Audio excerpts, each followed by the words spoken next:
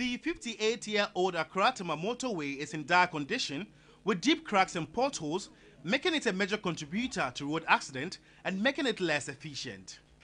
136 people have died on the expressway in the last 4 years. Transport experts advise motorists to drive at a low speed to protect their lives, as the current state of the road puts more people at risk of death daily, despite the sanctioned 100 km/h speed limit. The debris from an accident on September 3 at the first toll booth en route to Tema has not yet been cleared. I can say both drivers are no more considering the impact of the accident.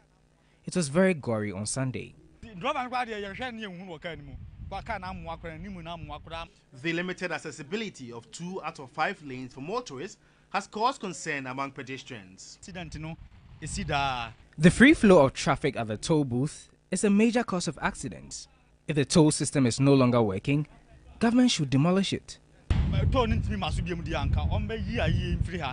If you thought infractions on the highway are no more, then you ought to revise your notes. Whilst flying the Accra-Tema motorway, you can count 4 or more illegal U-turns, and this is one of them. It is one of the major causes of road accidents on the 19-kilometer highway. Persistent disregard for road safety regulations, including parking without warning signs, and pedestrians and scooters crossing at unauthorized locations, lead to increased accidents. If government decisions to reconstruct the 19-kilometer Accra-Tema motorway is anything to go by, then motorists and even pedestrians cannot wait to heave a sigh of relief. George Quinn, TV News, Accra.